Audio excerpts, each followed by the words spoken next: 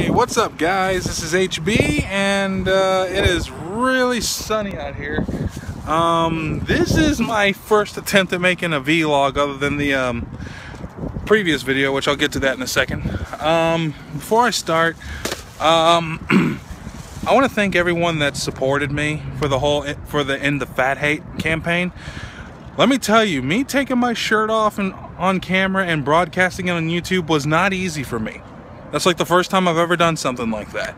And the fact that I've had more love than hate with that video really shows that A, there's decent people still out there, and B, that people are watching it.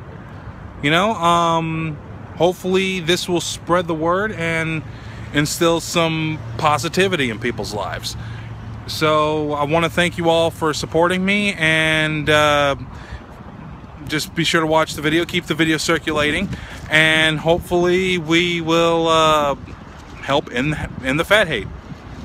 Hashtag in the fat hate. Anyway, back to what I started the video for.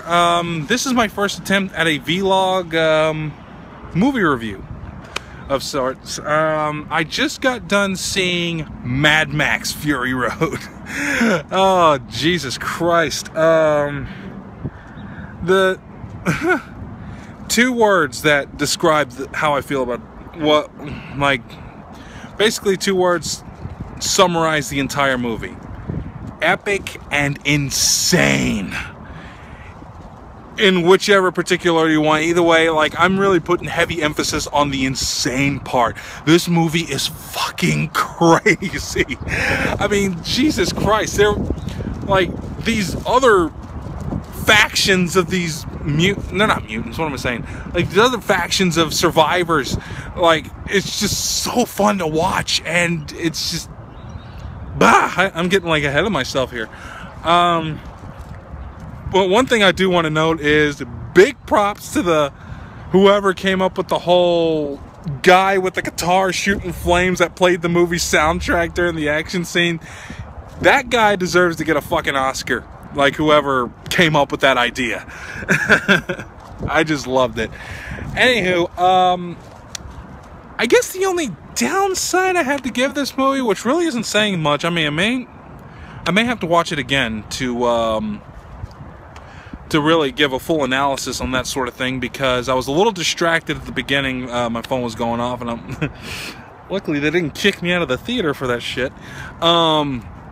My phone was going off, and I was a little distracted. I kind of got a little lost at what the overall story was, but I kind of figured it out, and there were a couple things that confused me about, I guess, Max's backstory, which I'm going to go ahead and let you know right now.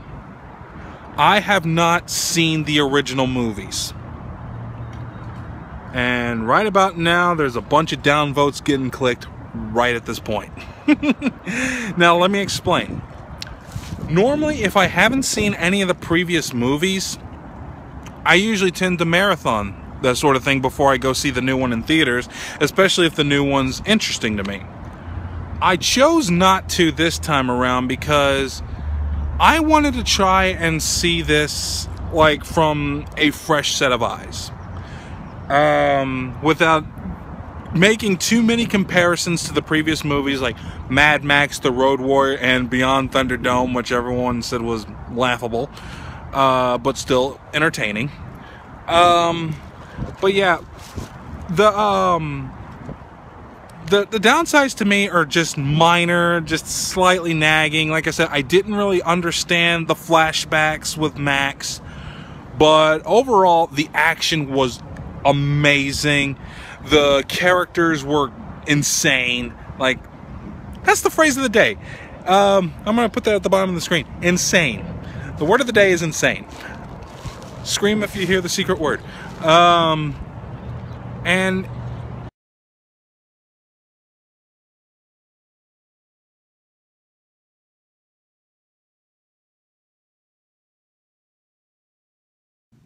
hey, sorry for the interruption. It's kind of funny. mall security didn't exactly like me having a video camera recording on their property. So I had to abruptly cut the video off, and so I'm going to continue my vlog here. And I'm holding the camera up sideways. I probably should have done this a long time ago. Anyway, back to what I was saying about the movie. In some scenes, I could tell it was CGI, but it was somewhat of a passable CGI. You know, the scenery looked amazing. You know, the set design, I should say. Like I said, all the characters are insane. They're interesting. It's just a lot of fun to watch, you know. With Pitch Perfect 2 also coming, I don't know. I not really a movie I'm interested in seeing, but then again, I'm a dude, so that tends to happen. Pitch Perfect 2, I'm pretty sure that's going to be like the #1 movie at the box office, but I'm kind of pulling for Mad Max to hit #1, but unless, you know, The Avengers pulls out a third straight win in a row. Though part of me thinks that this movie might not do well at the box office, because when I went there were only 4 people in the audience. So, and they were all dudes. Go figure. Anyway, if I had to give this movie a rating, I would give it an 8 out of 10. Like, the story was a little bit confusing to me at times. The action was amazing. The stunts, the scenery they were just incredible. The acting was good too. Tom Hardy as Mad Max, and it's funny. A couple of times I heard Bane's voice in there, and then like every time Max is about to kill someone, I keep thinking, your punishment must be more severe. But yeah, Charlize Theron, probably one of the greatest actresses in Hollywood right now. Like, I love how she's able to commit herself to just about every role she does. I mean, if you don't know what I'm talking about, look up that movie called Monster.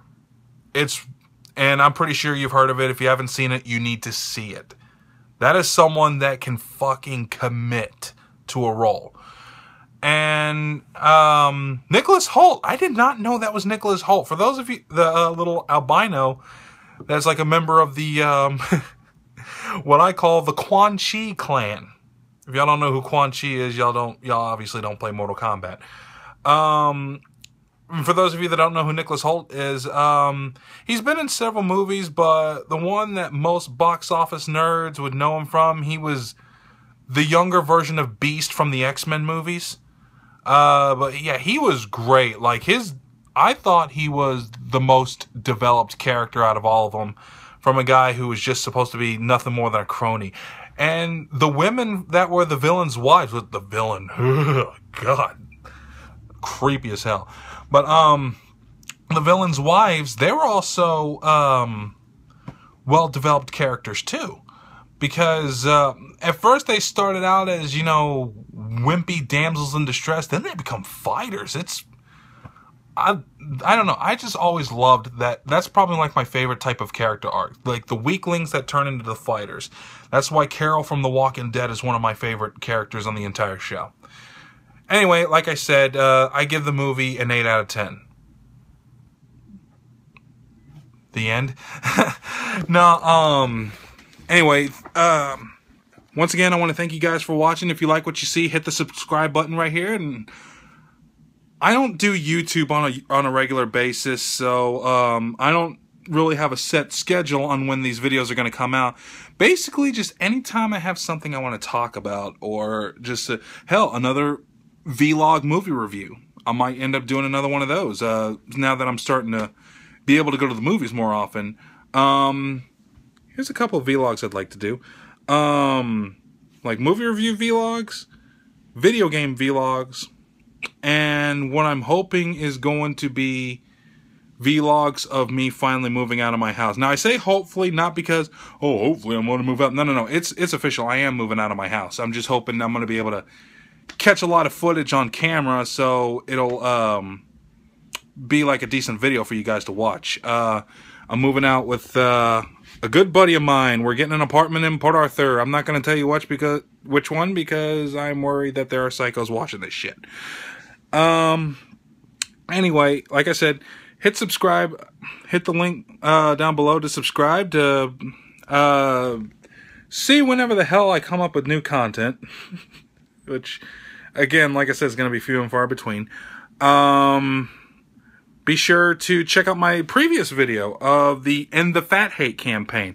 It's where I basically do something I thought I'd never do and take my shirt off and repeat a speech, which is something I'm encouraging other big people to do.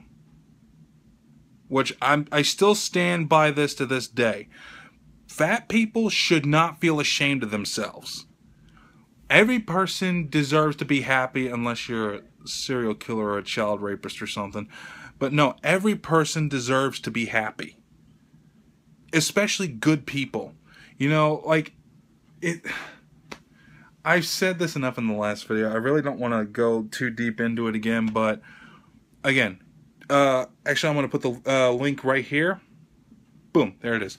I'm going to put the link right there, and be sure to share that video in particular because I really think this could instill some positivity in people. And that's what this is about. This is about positivity. I don't want anything negative in my life. Like, it's just not worth it. I mean, Danny Vineyard said it in American History X. Hate is baggage. Life's too short to be pissed off all the time. That is a quote that I'm pretty much taking to my grave. Which, speaking of which, I should probably do a couple things to help instill that, but don't want to get too personal. Thanks for watching, and hopefully I'll see you again soon.